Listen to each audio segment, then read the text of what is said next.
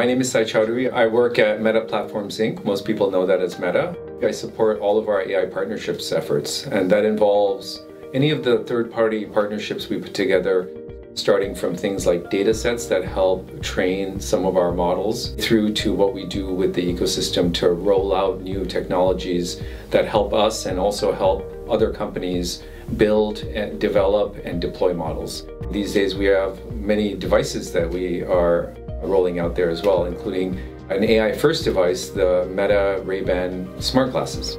Today, a lot of the use cases of LLMs like Llama are, I'll call it single shot, where you give it a question like, tell me about a good restaurant in Paris. So they're very kind of transactional, but where this is all going even immediately in the near future is this agentic behavior.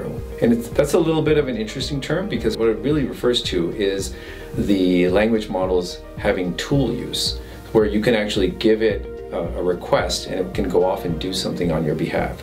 So you could say, hey, I'm going to Paris. Instead of telling me about the restaurants, it may actually look up the restaurants, find out when the booking times were open, actually respond back to you with a recommendation that these are the few good restaurants and I have booking times that match your schedule. So it really goes much more from a command and control type of tool to really a companion and more of an assistant. We collaborate with ARM on a variety of different areas, but perhaps the most interesting area is how to make sure that these models work in a kind of a very complete manner, but also a really performant manner across a wide range of chips and devices and eventually use cases. One of the most interesting things about our future partnership at Meta with ARM is the impact it can have across a wide variety of devices.